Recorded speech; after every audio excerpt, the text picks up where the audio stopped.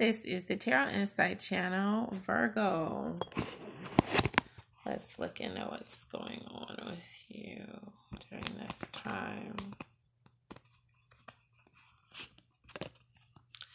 Virgo, have you heard? Your name is coming up as being someone who makes wise decisions in a particular internet circle that has everything to do with people who remain calm in situations and make knowledgeable choices.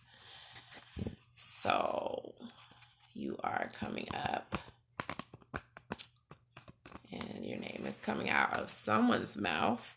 That's something for you to be aware of. You could also tighten up a bit of commotion that's likely to form within the area of people who are in the limelight, and yet they are trying their best to make the best choices and remain level-headed during times where it could be quite challenging.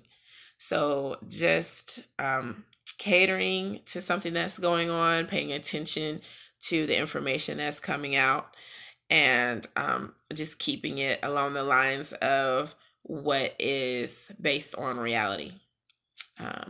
The thought processes that go along with it and where your inspiration was coming from, or it does come from quite regularly. This is going to be something that can help you to both look and feel better right now. You are coming up as being in a situation where you are remaining frugal.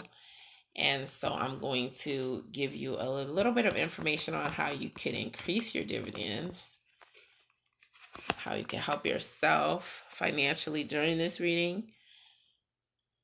And that is going to be by continuing to make sacrifices and also to endeavor to shed light with others on how they might be able to make sacrifices that can save them money.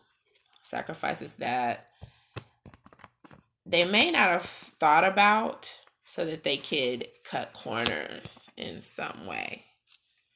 There is someone who has experienced some type of misfortune, and this person is coming up as having googly eyes that are all about you. They're on you.